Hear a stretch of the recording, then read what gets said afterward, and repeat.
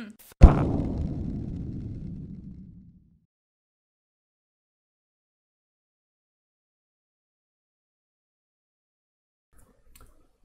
everyone, I'm Riccardo Russo, a master's student at the Aalborg University in Copenhagen, and this presentation will be on building finite difference schemes physical models in Faust.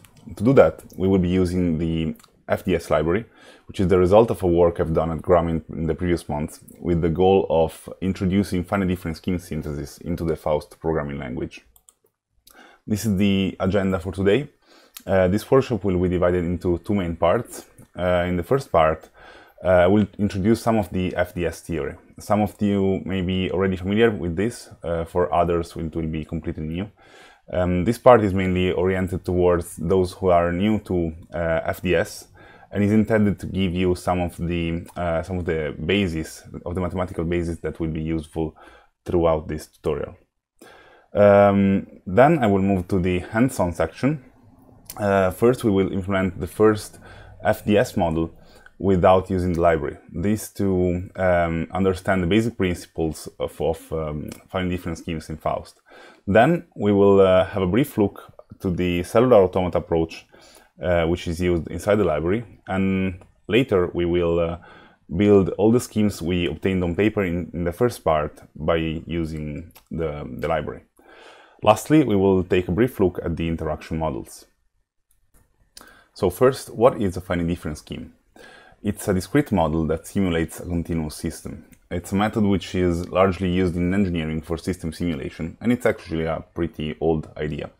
Basically, it consists in numerically approximating a continuous system, usually a system of partial differential equations, with a discrete space-time grid, like the one that we can see here in this image, where we discretized the time and space axis, obtaining a series of discrete points. So why FDS? What are the advantages and disadvantages with respect to other physical modeling techniques? Well, directly simulating a mathematical model allows to not make any assumptions on the mathematical solution. So this makes this method very generalizable and flexible, and also very accurate. So, for example, it's easily applicable to nonlinear systems. On the other hand, though, it's really computationally expensive. At the moment, the guys from the Stefan Milblau group are working on state-of-the-art physical models which can produce realistic sounds, but also which require less and less computational power. Here are a couple of examples.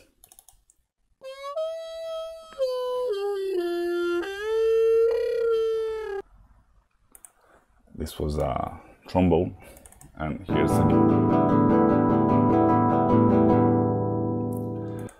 So, as you can see, this method allows to model all the tiny details that make a sound realistic. So, first, let's start from the basis.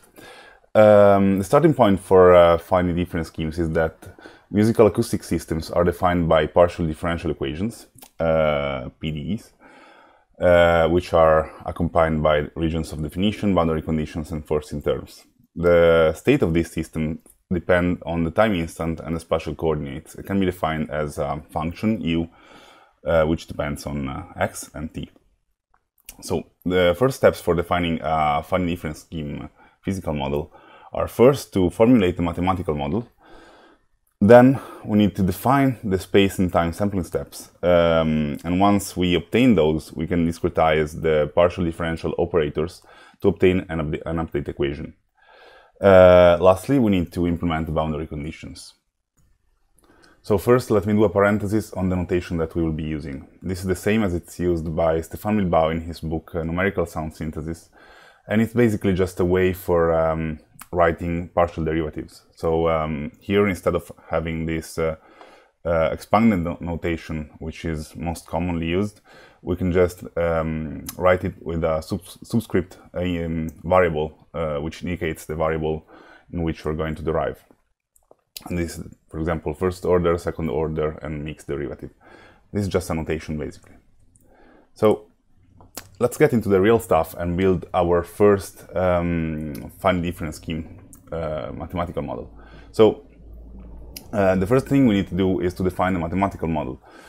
And the simplest possible equation in acoustics is the 1D wave equation. This is a second-order partial differential equation in time and space with solution u, which depends on time and space. A partial differential equation, well, a differential equation is basically an equation in which the unknown is not a variable, but it's a function. And so in this case, our function is this u. And u represents the state of the system at time t and position x. And the state is, for example, the vertical displacement of a vibrating string, or the pressure value inside the tube, or things like this. C is the speed of sound in the medium. And the medium is the material of which the system is made. So, for example, for a string is metal, for a tube it's air. T is defined over a positive real domain, because of course time can't be negative. And x is usually bounded over a finite length L, which is the length of the string, the length of the tube, or in general of our object. And we can calculate the fundamental frequency of vibration using this relation here. So we have our mathematical model, and we said that the second step is to obtain the sampling grid. And to do that, we need to first define two sampling steps, k and h, for time and space. These are just two numbers that define the space between the sampling points. So then we can move on the grid with the two integer indexes n and l. And so what we obtain once we discretize our system and we simulate it, what we obtain is a discrete u of Ln, which approximates the continuous solution to the system that we saw before. And this discrete function will be made of n equals L over h data points, because of course the number of points will depend on the sampling grid. So if our L is 1 meter, for example, a 1 meter long string, then we will obtain a number of points which depends on 1 meter over the sampling step. So we need to be aware that the two sampling steps are not independent, and they're actually bounded by a stability condition. In general, finite difference schemes physical models are tend to be unstable.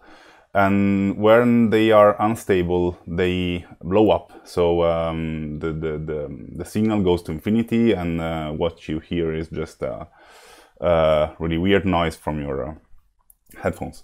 So to be sure that our system will be stable, we need to impose this condition, and so we cannot choose these two steps independently. And this is the Courant-Friedrichs-Levy condition, CFL. So we have our mathematical model, we have defined our sampling steps, and now we can go on and discretize the partial differential operators, which is actually the core of finite difference schemes. Here we have the difference operators in time and space in different versions, and what you need to know is that the centered one is more accurate. This looks like a lot of math, I know, but actually these are just basic algebraic operations. These can then be combined to obtain higher order derivatives. Okay, so we have everything we need, and then we can now discretize the mathematical model. So we started with this equation, which is in the continuous. Then we can apply difference operators. I will try to show most of the steps to make it more clear for you.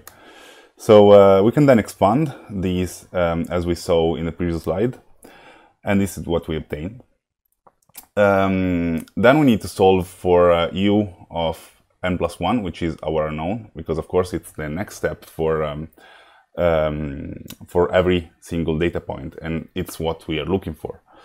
So if we solve for this, this is what we obtain, which is an explicit recursion relation that can be directly solved numerically.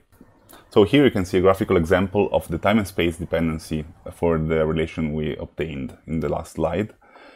Basically, to get the state of our unknown, UL of n+1, what we need is the current state of the point L, the current state of the two neighbors L-1 and L+1, and the past state of L. So you might have asked yourself, how do I know the current and previous steps? How do I get them? Well, we decide them. So this is called setting the initial conditions, and well, to make things more simple, we can set everything at 0. So what we do is, when we start the simulations, we first set all the data points for the current and previous time steps to 0. So we have our initial starting states. And also, what do we do at boundaries? When we get to the boundary of to the endpoints, for example, of our string, we would need the next point to calculate the next state of this point, but we don't have them. And there are many things we can do. This is called setting the boundary conditions. The most simple and used boundary conditions are these two, the Dirichlet and Neumann conditions. In the Dirichlet condition, what we do is simply we consider the next point, the virtual point, to be 0.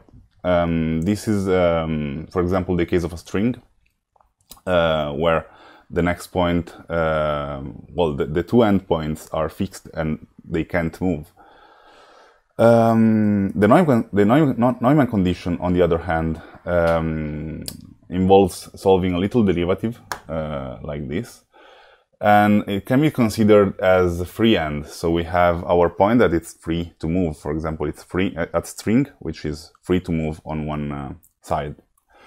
In the case of a tube, things are the other way around. It's pretty weird, but it's you can consider that if tube has an open end, the pressure in that point is 0. So because it's the pressure of the atmospheric pressure. So you can see it this way. So now let's go on and try to implement a Neumann condition in the point L equals 0. We need to solve this little derivative, and if we do that, expanding this operator, this is what we obtain. So then we can apply this to the update equation that we had before, and this is what we obtain. So this is the update equation to be used only when we want to calculate the next state of the point L equals 0. Okay, so we did it. We got the algorithm for our first finite difference schemes physical model. As you will see though, the sound is pretty boring, and especially in Faust, since it's real time, it will ring forever. We can fix this by adding a damping term. Every instrument in the real world experiences damping, which is the cause of the outcoming sound to fade out. And we can describe this in math with a term which depends on the velocity, or the first derivative. And here sigma 0 is called the damping coefficient. It's a number which depends on the physical characteristics of the object. We can go on and discretize the damped wave equation as we did before for the 1D wave equation. We apply the operators, the difference operators, and we can then expand them. Now we will skip some math here, but you're very welcome to try and see if you obtain the same result. This is what we obtain, and this is the update relation for the damped wave equation. This update equation has the same space-time dependency and stability condition of the one we saw before, but as we will see, it sounds a bit better. So, before moving to the hands-on section of this tutorial, I would like to introduce you a bit to how these algorithms are usually implemented. In imperative programming languages, we can use arrays. So we allocate 3 arrays for the states, for the time states n-1 and n+1. Each one with a number of data points equal to the total number of spatial grid points given by L over H. So We have, for example, our 1 meter long string, and we will have a number of data points, which of course depends on the spatial sampling step h. Then we allocate 3 arrays, each one with that number of data points. And we cycle between them, updating the states at audio rate. We can then obtain sound by reading the current state of a single data point in one of the arrays. So this code snippet shows how the 1D wave equation is usually calculated in MATLAB. The first cycle, this one, is on the time samples, like an audio process callback, for example. And this cycle is the loops between all the spatial points. So this is exactly the update equation we obtained before. And we cycle over all the L data points with to a maximum of n, which is the maximum number of spatial data points. Then we read the samples at out position, which is one of the data points. And then we update the states. In Faust, we don't have arrays, so we have to find a completely different way of doing this, as we will see in the next section of this tutorial. Okay, so now it's time to get our hands dirty and implement all the algorithms that we obtained on paper in the last part of the tutorial. I will try to do everything with the online compiler, which you can reach at this address, faustide.gram.fr, so everyone can follow with any operating system. So the first thing we need to do is we need to understand how to build a finite difference scheme in Faust without using arrays. So let's start with the simplest one, the 1D wave equation, and just to be so we are on the same page, this is what I'm talking about. This was the first scheme we obtained in the last part of the tutorial, and it's the simplest equation, the simplest possible equation in acoustics. So I'm going to write the equation here so you can see it. So this is the equation that we want to calculate. So the first thing we want to do is we want to set our sampling steps. In audio, what we do is to set the time step first, contrary to what is done usually in other engineering applications, as this depends on the system sampling rate. So we can now set k equals 1 over ma.sr.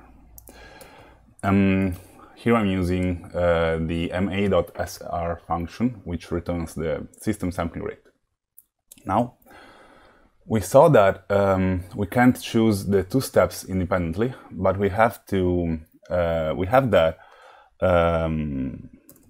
me write this, lambda needs to be minor or equal to 1.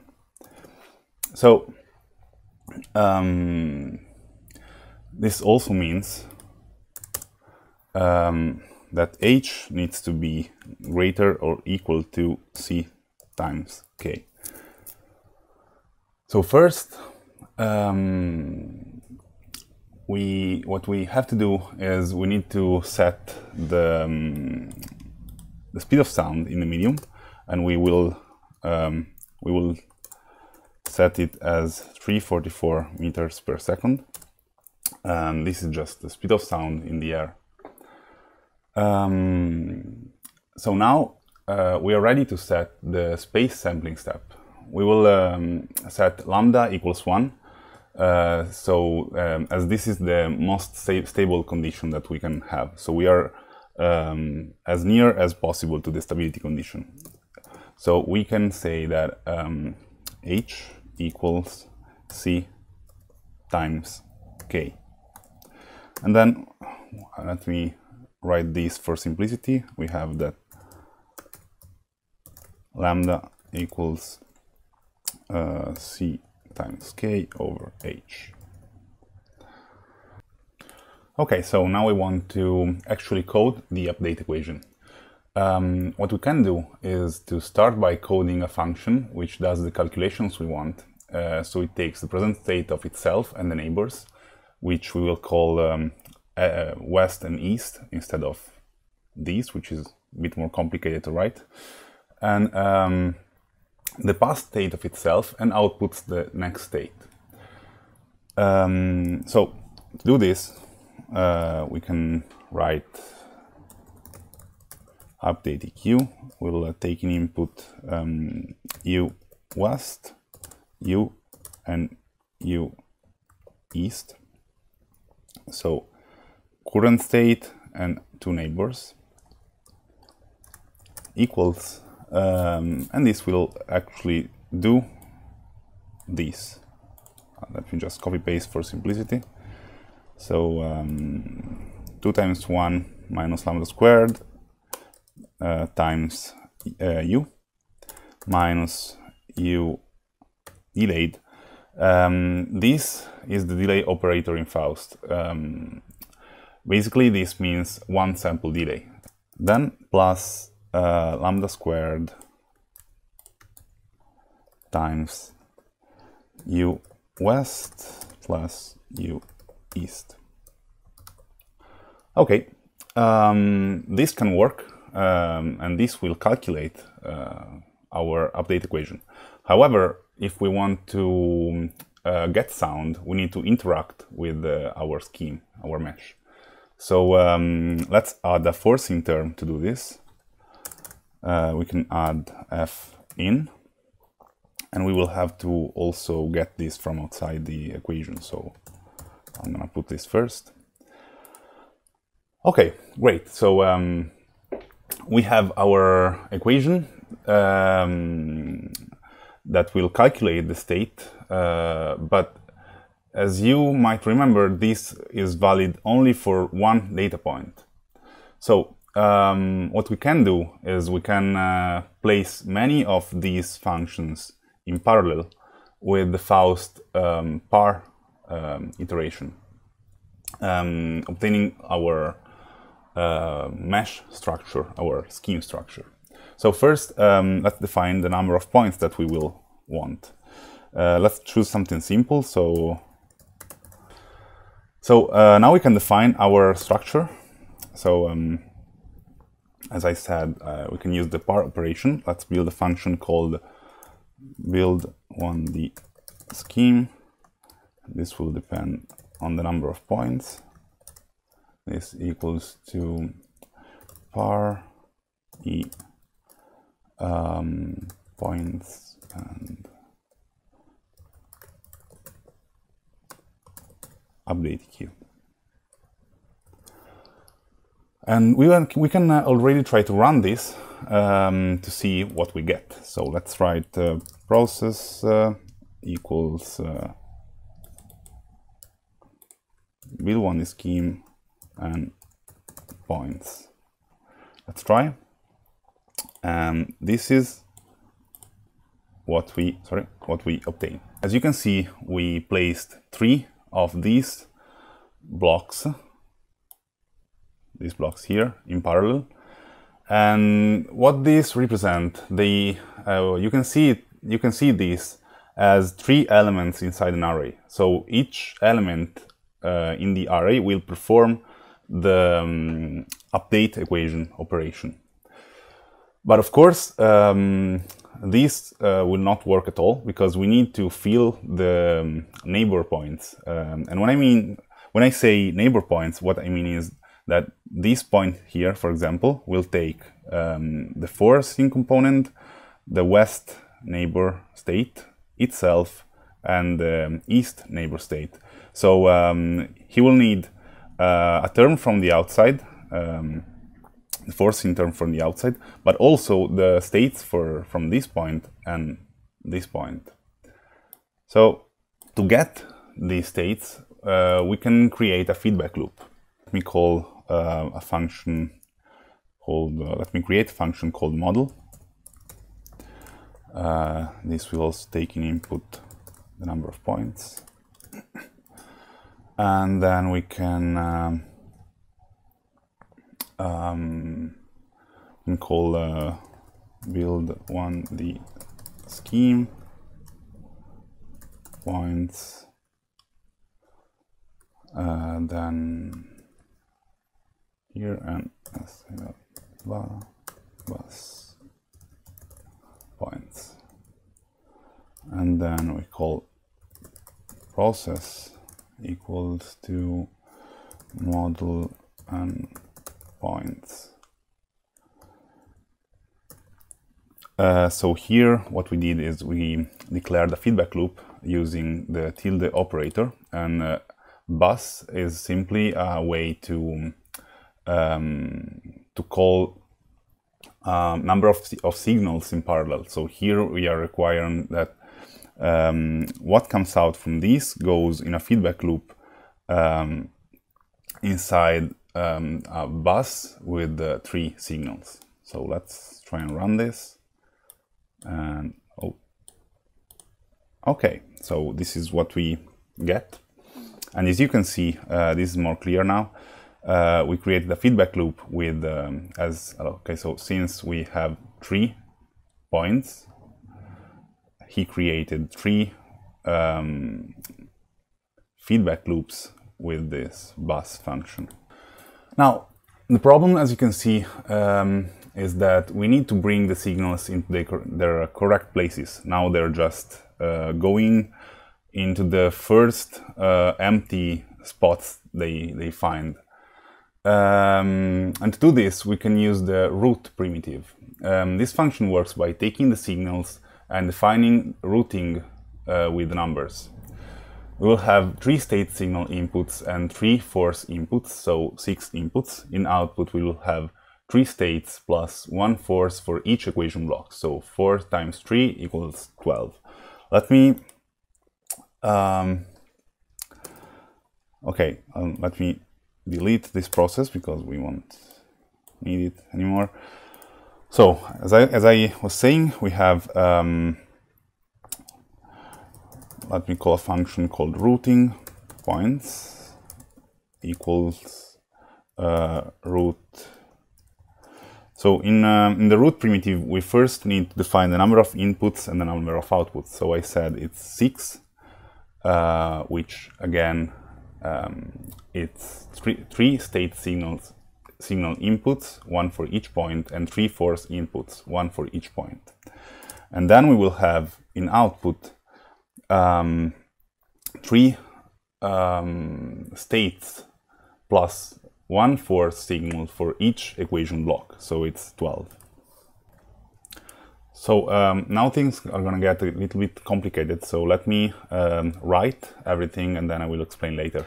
Okay, so I created my routing, and what I did is I modified the this version here, which I had before, which I'm gonna delete, and I added before our scheme, I added my routing. So this is gonna take the signals that are fed back from this bus, and this function is gonna take care to route each signal where it has to go. So let me delete this line here, and then let me call the process model and points. Let's run this, and again, this is what we obtain. So this is what the routing does. So if you look at these numbers, what I did was this. So I took the first signal in input, so 1, and routed it to the third output here, 1, 2, 3, because the root primitive is 1 indexed, and we'll see why. And then also the first input, I routed it to the 6th output, 1, 2, 3, 4, 5, 6, and the same for each other signal. So I took the second input and routed to the 4th, the 7th, and 10th output, and these for each signal. Then I took these, which are the 4th, the 5th, and the 6th input and routed. These are the forcing signals, and routed to the first input for each equation block. As you can see, here there are here we have two connections where there is a 0. Root is one indexed before, because if I place a 0, this means send a 0 signal, so a null signal, and this is what I do at the boundaries. So here and here, what I'm doing is I'm implementing a Dirichlet boundary condition. So I'm assuming that the neighbor that should be here and here is fixed. So it always sends a 0 position signal. Okay, so we have our working model, but however we cannot get any sound from it because we need something to interact with our mesh. First, well, as a force model, we can simply, for now, we can simply create a button, which I'll call play equals button, and we will send this through an impulsify function, which will turn the button signal to an impulse. Then we need to choose which point we want to send the force to. Of course, we can excite each point at the same time, but it's not really realistic, right? It's like I have a string and I pluck it in every single point at the same time. It's not really physical. So yeah, let's create. Let's start by creating two sliders, and then we want to code some functions to well, to send this signal to the right, into the right place. So point selector in will get the number of points and the point we want, and we can use the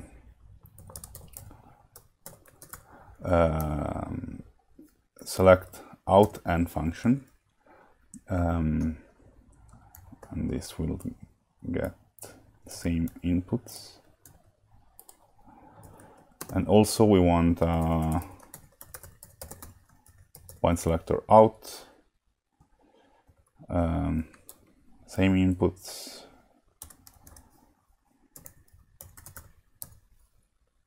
and we can use the select n.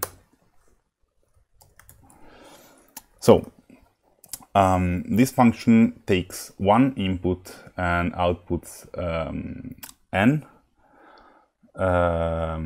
Outputs n signals where each one is 0 except the one selected on I. So this is perfect for the input signal, whereas the select n function takes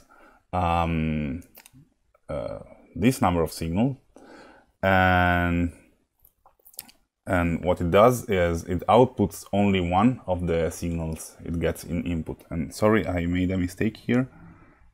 This is points, because this is the number of points, this is the point we want. Okay, so now let's try this out. We can call our process. Now we have the force signal and we route that into the point selector in function, which we will take and then this will go will be plugged into our model function, which is this one, and takes n points, and then this will go through point selector out, endpoints, out, point. Okay, so let's try this out. And well, of course, now he's complaining because I have another process defined here. Let me take this out, and rerun this. Okay, so it works. And well, as you can see, this was pretty annoying, and the problem is that the number of points is so tiny that the outcoming sound is super high. But yeah, we achieved it. We built our first finite difference scheme in Faust. However, well, if you think about it, it was a huge pain. And if any of you had any experience in coding finite difference schemes in MATLAB, for example, in this moment you might be thinking, okay, but in MATLAB this is way more easy, way easier. And you're right. You're actually right.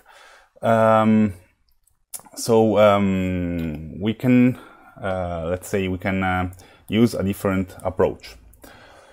If you look at the update equation, you will see that this is linear. So what we're doing is we're simply applying some coefficients to each neighbor signal. So this is the first coefficient, and it's applied to the current state of the point. -1 is applied to the past state, and lambda squared is applied to the two neighbor signals. So, and let me show you something here. Since the derivatives are mirrored, we can define a neighborhood with a radius. So, basically, for example, in this case, we could define our neighborhood radius as 1, because we need 1 point on the left and 1 point on the right. Also, we need to define a time coefficient which indicates how many times back on time we want to go. And in this case, it would be 1 again, because we just want n-1. And this approach is similar to what is done in a family of algorithms, actually, called cellular automata. And this is exactly the approach which is used inside the FDS library. So let's try and build the same, well, almost the same algorithm, but by using the library. Now, instead of writing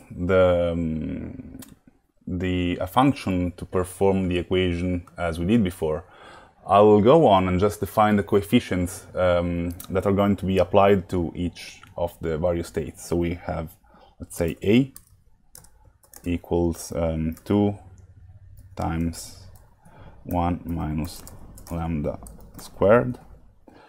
We have B equals lambda squared, and C equals -1. And these are exactly the coefficients that we can see here. This is pretty clear, I hope. Then we want to define the neighborhood radius and the time coefficients. So we said that they are going to be R equals 1 and T equals 1. So what we want to do now is to create a coefficient matrix. So we want to arrange the coefficients so that they make sense for the algorithm. So A will be applied to the current state of the point, B to its neighbors, and C to the past states. So for the time instant n, we can call midcoef equals B A B, and for time instant n-1, we only have the current point, so L n-1. We don't have, for example, L plus 1 n-1 or L minus 1 n-1. So we can apply 0 where we don't want to get the signal. So midcoef del equals 0, C 0. No, sorry, 0.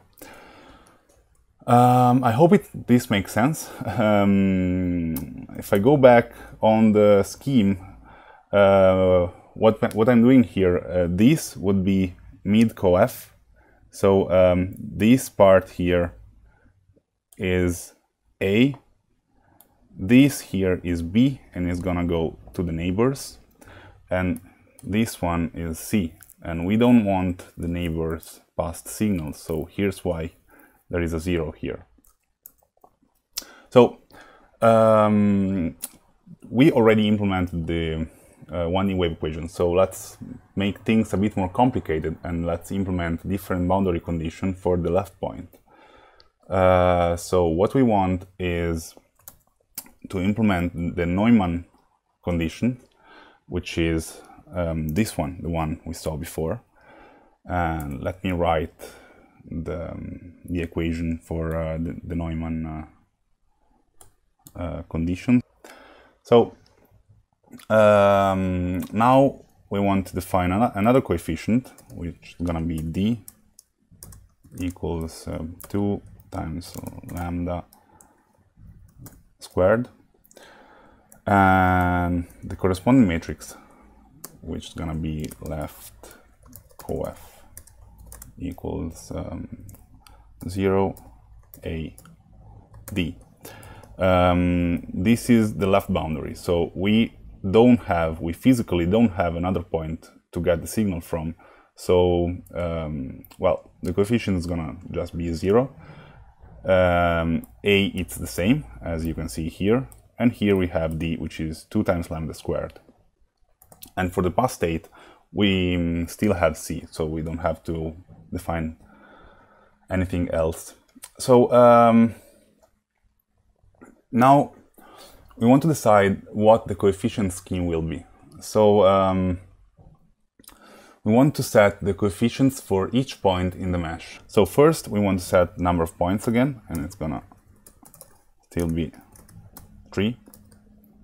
Then defining the scheme is very simple. We can simply use a part iteration, since each point will have the same coefficients matrices except for the left one, and we will put the left one first because, well, it's left. So let's call our scheme equals left coef mid coef del, again because for the delayed version we don't have another coefficient for the left point, and then we can use the par iteration. So it's gonna be e minus 1. It's gonna be points minus 1 because, well, we already defined 1 point, the coefficients for 1 point, and then mid coef del. Okay, so now the hard part is done, and we can now simply call one library function from the FDS library to obtain our working model. So let's call process equals fd.model1d, because we are in 1 dimension, and points. This will take in input the number of points, the radius, the time coefficient, and the scheme. So points, and well, let's try and run this. And as you can see, it is a bit different, but this is exactly the same model that we obtained before, except, and if you check here, this is the same routing that we had in the previous model, except that now each point takes in input also the scheme coefficients. As before, if we want to interact with the mesh, we need to put some other functions. And now, however, we might want also to get the signal or to excite our mesh in between 2 points. And to do that, we can use the interpolation functions that you can find inside the library. So instead of getting these, we can try and do something else. So we can call our new process function play. This time I'm gonna need to spread this signal, and then we can call fd.interp1d and points, and this takes, as before, it takes in input the number of points and the point that we want.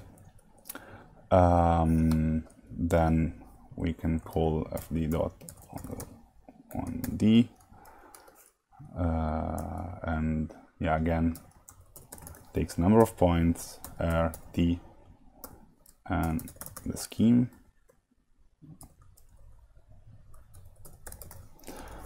Well, then we can call also fd.interp1d out, which is just the it's the version of this function just to get one signal, basically. So and points out point, and let's try and run this. Okay, so this works, and it's just as annoying as it was before. But I hope you agree that this was easier than the approach we used before. Now the cool thing is that while before we had to change the routing for example, if we wanted to change the number of points or change the type of a scheme, we had to rewrite the routing each time manually, and that's very annoying. But in this case, we can simply, for example, change the number of points. And also, yes, another thing, since we are linearly interpolating, we can change the step to be a float, and so we can get the signal in between 2 points. And also, let's make this stereo. Okay, so let's run this. This takes a bit more.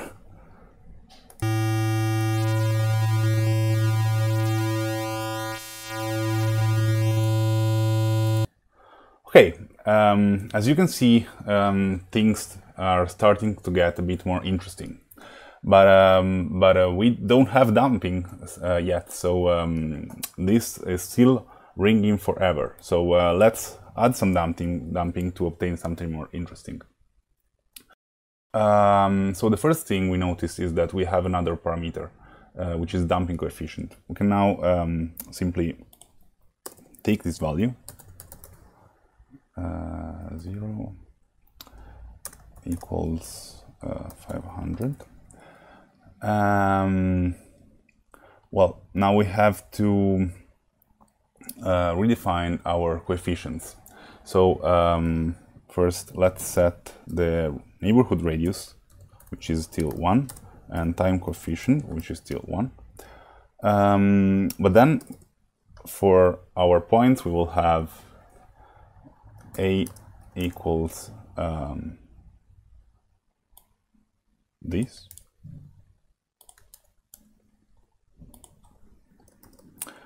And then we'll have b equals lambda squared over c1, which is this. And then c will be c2 over c1, which is this. And then let's define what these two things are. C1 equals then C2 is going to be the same with the sign inversion. As before, we can write mid coef equals B A B, and mid coef the equals 0 C 0. We're not gonna implement any other boundary conditions. We can simply call our scheme function, well, declare,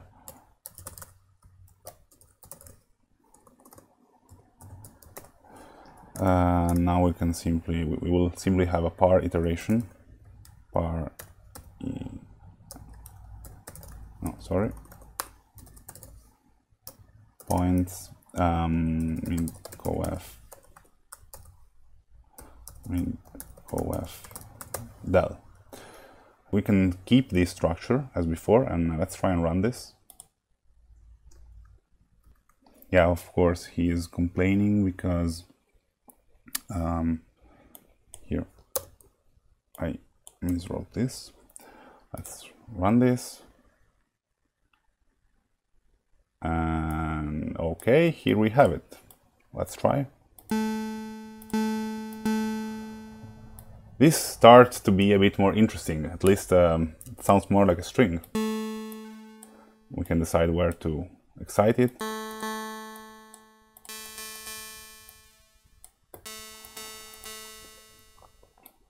And so, as you can see, by using the library, it's way easier to write fine difference schemes in Faust. Before concluding this tutorial, I would like to briefly show you something more advanced. So, until now, to excite our model, we used an impulse directly sent through the mesh. And here I'm still on the damped wave equation code with only 5 points. Now, in reality, things are of course more complicated, and interaction is usually nonlinear, and it depends on the current state of the mesh or of the model. This is called coupling, and now I'm going to show you how to implement this in Faust with an example. I had to reduce the zoom because of a GUI problem, but you can go to examples, physical modeling, FDS, piano hammer string. Okay, so let me reduce the number of points for more clarity. I'm gonna run. And this is our new process diagram. So as you can see, instead of having only one sequence of functions as before, here we are taking the value of each point, feeding it back. And here we use an interpolation function to get only one of these signals, the one we are interested in, and to drive it inside the hammer function. This takes in the position of the point or the state of the point of the string that we want and outputs a force. And then we use another interpolation function to drive it to the string points exactly as we were doing before. Here then, to get only one signal from one point out, we interpolate out exactly like we were doing before. And let me just show you the process function for this example. This is just one big feedback loop. It's what's inside here.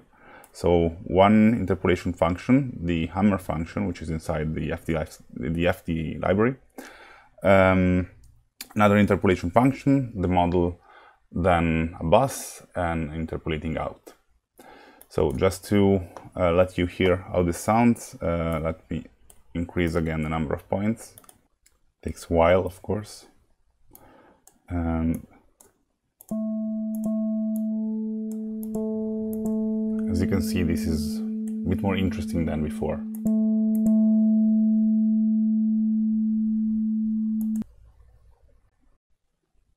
Okay, this is the end of the workshop, and first of all, I would like to thank you all for your attention. And since time was limited, I had to rush on some topics, so if you have questions or if you want to deepen some of the things I talk about, you can reach me at this email address. And yeah, bye.